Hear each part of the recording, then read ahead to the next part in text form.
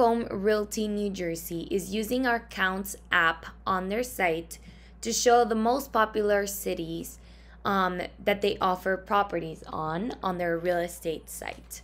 So this is a widget that is created on IDX add-ons, and how it works is it shows the name of different cities on your site and the number of properties you have available. So for example, if you click on Barrington, it will show 20 properties that you have in Barrington, and they will be shown in the format of your results page. So it will create a saved link of properties in Barrington, and same thing for all of the featured cities that you added to the widget.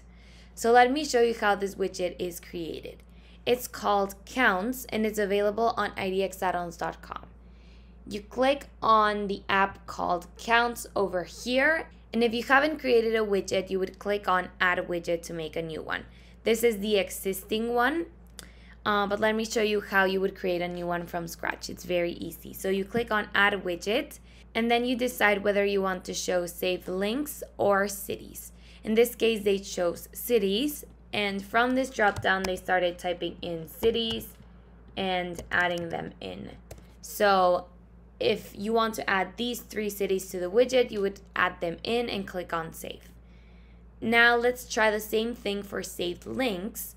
And what this does is it allows you to showcase your IDX Broker saved links, the ones you have available here on Design, Website, and Saved Links can be shown over here. So if you click on Saved Links, it will show the saved links that you have, and you can click on any of them to create a widget of properties in these saved links.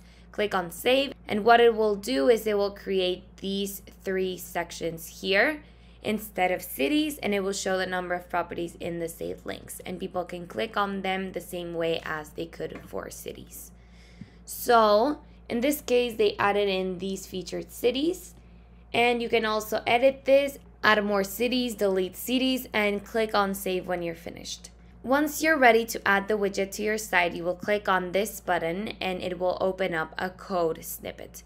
You can decide whether you want to show results in a new tab or not. So when you click on a city, if you want the properties to show up in a new tab or not, and you can copy this code and add it into your site, and it will show the cities wherever you want to show them. So you copy the code snippet, and then if you want to add it here on your WordPress, Wix, Squarespace site, you would just paste the code there. This is a website built on Squarespace, so they would go to their Squarespace dashboard, and where they have their website, add in this code.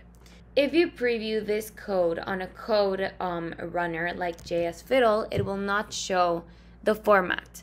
But this widget is programmed to take in the fonts from your site and the colors from your site. So if you copy the code, paste it on your site, it will automatically add in the fonts that you're using and the same background color for these cities. So it will not be showing this format, but rather the format that you have programmed on your site.